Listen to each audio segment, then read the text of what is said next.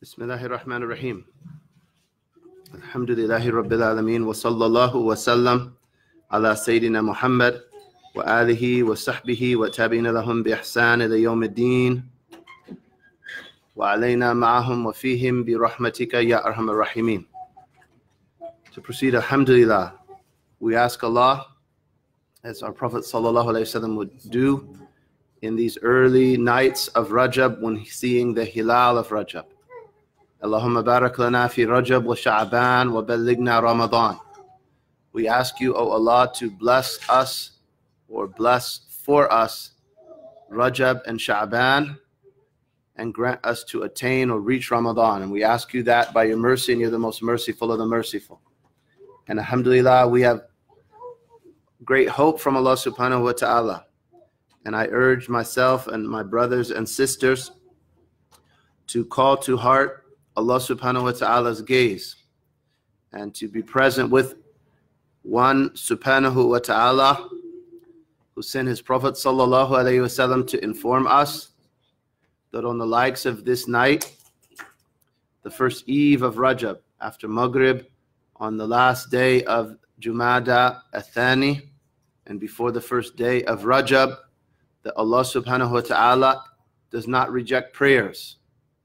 And he sent his beloved sallallahu alayhi wa alihi wa sahbihi wa sallam to inform us that the celestial call, right, the celestial, the heavenly, the divine proclamation actually, the divine proclamation that occurs in the last third of the night through most of the nights of the year. Allah offers himself or offers his grace to any servant that will expose him or herself to the grace of Allah. Who has a need that I may fulfill? Who is supplicating, making dua that I may answer? Who is seeking forgiveness that I may forgive them? Who is repenting that I may accept it? That happens, as is in sound hadith, in the last third of the night, through the majority of the nights of the year. However, in certain special nights, such as the eve before Jumu'ah, meaning Thursday night, before Friday, that happens from Maghrib. So call to heart a generous, forgiving, accepting of the repentance, answering of the prayers of his servants, Lord subhanahu wa ta'ala. And that Allah subhanahu wa ta'ala caused us to be attached to his grace, and he brought us together to remember him subhanahu wa ta'ala and to pray to him subhanahu wa ta'ala and invoke prayers also on a blessed night for invoking prayers upon his beloved sallallahu alayhi wa alihi wa sahbihi wa sallam, who said, "Akthiru min as-salati alayhi fi laylat az-zahra wal yawm al-azhar." Make many prayers upon me in the radiant night and the bright day. For inna salatakum tu'radu alay. For surely your prayers are shown to me.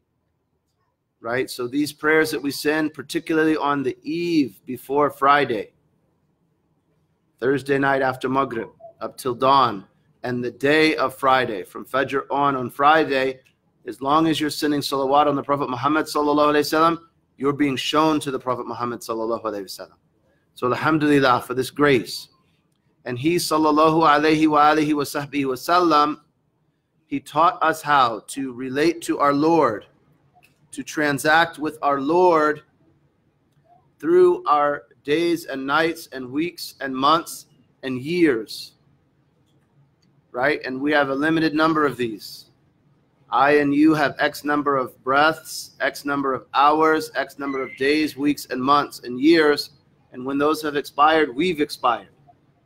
Right? And the blessing lies in taking advantage of our lifespan. And he sallallahu alayhi wasallam taught us how to do this in general and specific.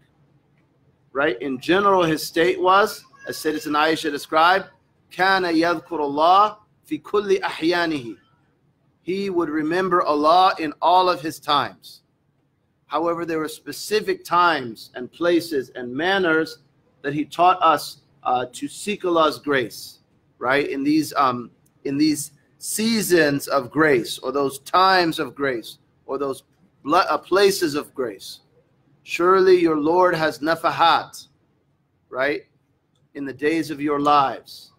He taught us, sallallahu alayhi wasallam, right? And nafahat, from the meanings of them, are gifts, right? Allah has gifts in the days of your lives that He gives. Would you not present yourself to these, to receive these from the Lord subhanahu wa ta'ala, right? So the last third of the night is a time of nafahat.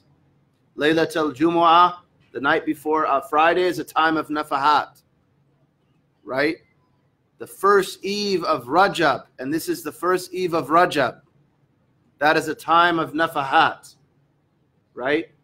From the things narrated concerning the first eve of Rajab is that prayer is not rejected, right? And Al-Bayhaqi narrates this from Abdullah bin Umar and Ash-Shafi'i. In some of its reports, it's raised to the Prophet ﷺ that in 5 nights, prayer is not rejected. One, Thursday night, or the eve of Jumu'ah. The night before Eid Fitr. The night before Eid Adha. The first eve of Rajab. And the night before the 15th day of Sha'ban. Those are days that prayers are not rejected. Sayyidina Ali, and who is Sayyidina Ali radiyallahu anhu? Sayyidina Ali is Babu Madinatil Ilm. Right? The Prophet sallallahu alayhi wasallam, he said, I am the city of knowledge, and Ali is its gate. Right? So the Prophet ﷺ testified to the knowledge of Sayyidina Ali, right? Reared from the Ahlul Bayt of the Prophet ﷺ, from Akhas Ahlul Bayt, right? From Ahlul Kisa, reared by the Prophet ﷺ from the earliest Muslims. Allahumma salli wa sallam wa barak ala Sayyidina Muhammad wa radiyallahu an Sayyidina Ali. Sayyidina Ali would give life to 4 nights. And inshallah ta'ala, and this is the first of these 4, perhaps, that we're, Allah has blessed us to have a home to house these majalis in, but may Allah make this our continuous practice, as has been the practice since the time of the Salaf in many of the Muslim lands, right? In the East and the West, right? As far west as West Africa and North Africa, and as far east as far Southeast Asia and perhaps China. You have Muslims that are attached to giving life to the likes of these nights, right? These practices, this tarbiyah, the Prophet sallallahu alaihi wasallam founded in his community, that continues to be passed and will continue to be passed until the final hour, or close to the final hour, as the Prophet sallallahu alaihi wasallam has taught us, right? La yazalu ta'ifa min ummati dhahirina ala al-haq. There will continue to be a group of my community aware of or giving victory to the truth. La yadurruhum man nawa'ahum, not harmed by those who oppose them, hatta yatiya amrullah, right? Until the command of Allah comes, right? Until the affairs close to the final hour, and the final hour will come on disbelievers. But until that time, till that wind that kills off the last believers, there will be people on the truth, right? Establishing the sunnah. So from these practices of Ahlul Kisa, of the likes of the gate of the citadel of knowledge, was to give life to the first eve of Rajab, the night before the 15th of Sha'ban, the night before Laylat Eid Fitr and Adha, right? Before the 2 Eids. And we were pleased to learn, we have our brother Anas Pasha, right, who comes from Egypt, from Upper Egypt, I believe. And he asked me yesterday, and I hadn't announced it, where we're going to spend the night, where we're going to do i'tikaf. And I haven't visited significantly Egypt. I've passed through briefly once, visited Sayyidina Hussein and Sayyidina Nafisa and Shafi'i, but I haven't spent much time there, certainly not Rajab. But I was pleased to learn that the practice that we saw in Ammat Masajid, right, the majority of the masjids of Tarim, that also, and we've heard of, for example, in Masajid in places like Istanbul, and we hear of it in places like Egypt, and that's because of the blessing of the community of Nabi Muhammad sallallahu alaihi wasallam. And we hope that we could found these practices, and we're very happy to see the kids as well, men, ladies, elder people, kids. Alhamdulillah, when we'd be in Tarim on this night, people would, do their work during the day, whatever that was. Maybe they were a merchant, maybe they were a driver, maybe they were a laborer, maybe they were a farmer. And then rest a little bit after Isha. And then at about midnight, they called an additional adhan of Isha. And then people would awaken and go to the masjid and pray an additional Isha. And they tend to follow the Shafi'i school there. So repeating any congregational prayer is recommended. So they would do an additional Isha. For some people, that might have been their first Isha. They got a little bit of rest. They would pray Isha. And then through the night in the masjid, there would be Quran circles. Right? And then when we would do it at Dar al-Mustafa, from time to time, someone would break off from their circle and just pray independent tahajjud. Then at the end of the night, they would do a khatam of Quran and complete the night with the adhkar that hopefully we'll complete the night with. So may Allah bless us to establish this. And there'd be kids, right? And they would have the loudspeaker on in the minaret, so people in the neighborhood are hearing them.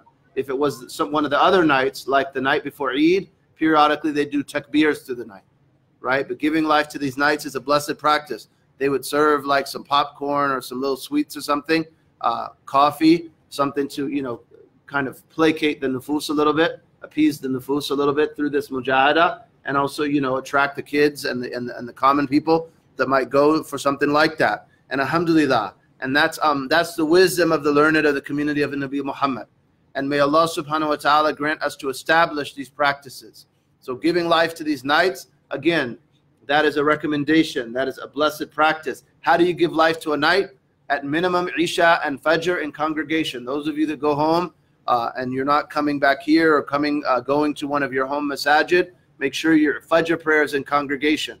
Right? Pray Fajr prayer in congregation with the members of your home. Right? So Isha and Fajr in congregation, that's a minimum of giving life. And we want to establish this as a practice, right? As part of our curriculum. There's elements of any sound curriculum in Islamic disciplines, elements that that entail acquisition of knowledge, and elements that entail application of learning, right? And mujahada of the nufus. So we want to implement some of these elements, right? Of some mujahada, right? One of them being that we give life to blessed nights, right? Again, at minimum, Isha and Fajr in congregation. You do that, you have the reward. The Prophet ﷺ mentioned in the Sahih hadith of Imam Muslim, "Man salla al-Isha fi jama'ah, فَكَأَنَّمَا قَامَ نِصْفَ اللَّيْلِ." If someone prays Isha in congregation, it is as though he has stood half of the night. وَمَنْ صَلَّى الصُّبْحَ فِي جَمَاعَةٍ فَكَأَنَّمَا صَلَّى اللَّيْلَ كُلَّهُ.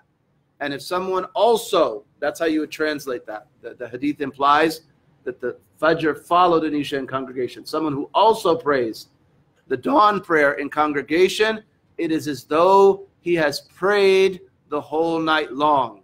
Sallallahu alayhi wa sallam. Right? So he taught us how if we follow cautiously and carefully and Nabi Muhammad, we can be people that it's as though they stood through every night of their life in salah, right? Or every night that they were allowed to pray. And alhamdulillah wa shukrulillah ala dhalik. So that's a minimum meaning of giving life to a night. A level above that is most of the night. And the highest, if we're saying it's a night that you do ihya of, right? And the Prophet ﷺ would do that at times. Ahya layla. Sayyidatuna Aisha said about the La ilaha illallah, the last 10 of Ramadan, right? So the highest meaning of ihya, of giving life to a night, is to spend the whole night in worship of Allah subhanahu wa ta'ala, right? And the likes of these nights, they would do so with recitation of Quran, or our shuyukh instructed us, recitation of Quran, supplication, some of it gathering as we've done, and then also independent tahajjud through the night, right? And then coming together for a dhikr and supplication at the end of the night. And in general, our supplications at the end of the night should entail a lot of istighfar, because Allah praised those who do istighfar, who seek forgiveness at the time called ashar, right? At the end of the night, right? So that's giving life to a night. La ilaha illallah Muhammad Rasulullah. And then, so we want to do that tonight, inshallah ta'ala. And may Allah aid us in that. And from our prayers should be prayers for our beloved brothers and sisters like those present, and for the community of Nabi Muhammad. in the context of Laylatul Qadr, Imam an-Nawawi said, this is the hallmark of the pious, that they pray for the interest, the masalih of the Muslimin. So we're saddened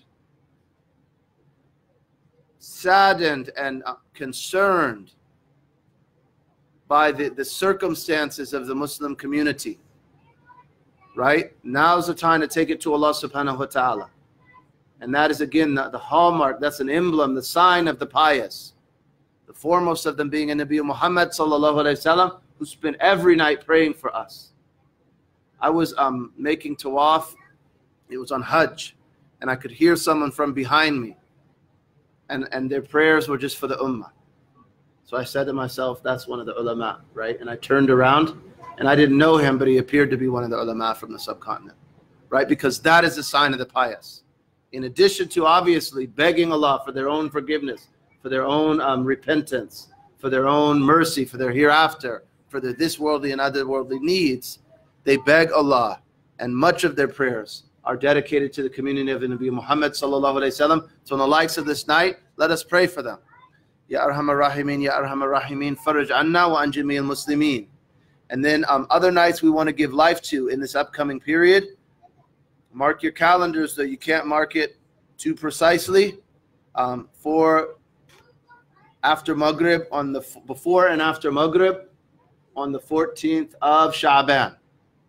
Right? Sha'ban is coming up, and the eve of the 15th of Sha'ban is one of the blessed nights of the year the Prophet ﷺ would give life to.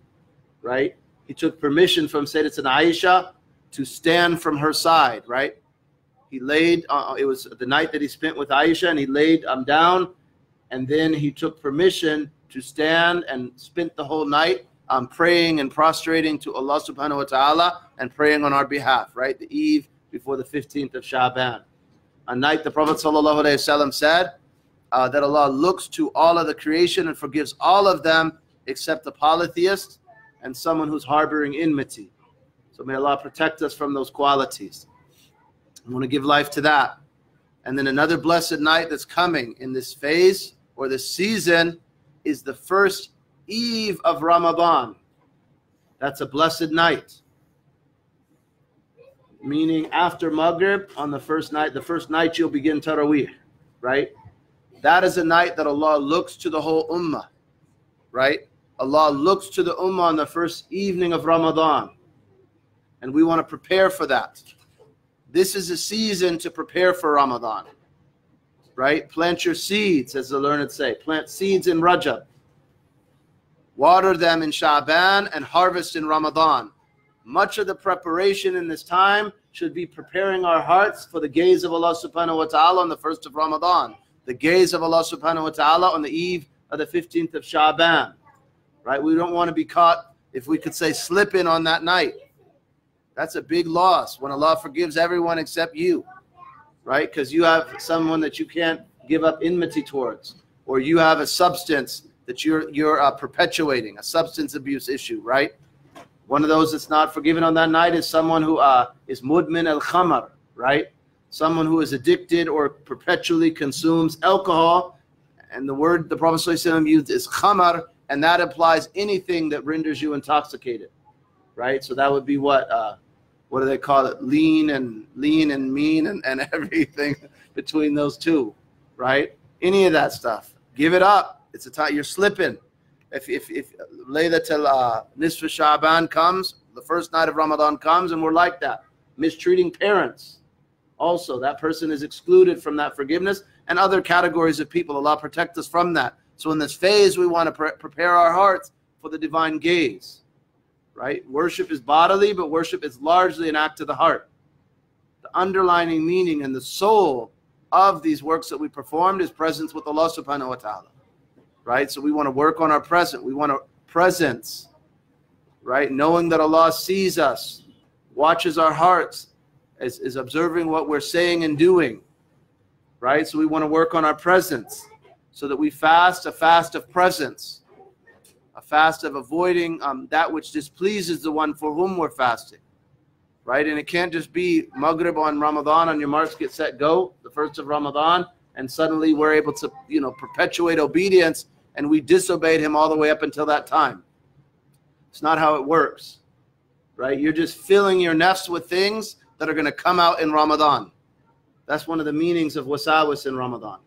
If we fill our nafs the whole year with wasawiss, don't expect them not to come out in Ramadan, in darkness and corrosion on the hearts and the weight of sin. Don't expect to be light in obedience in a month if we've spent 11 months disobeying Allah. So they encourage us, the learned encourage us to begin preparing from this time. The preparation in Rajab is largely istighfar, right?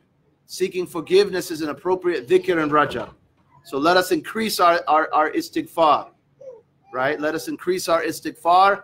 In Sha'ban, an appropriate dhikr to increase is salawat on the Prophet sallallahu alaihi wasallam.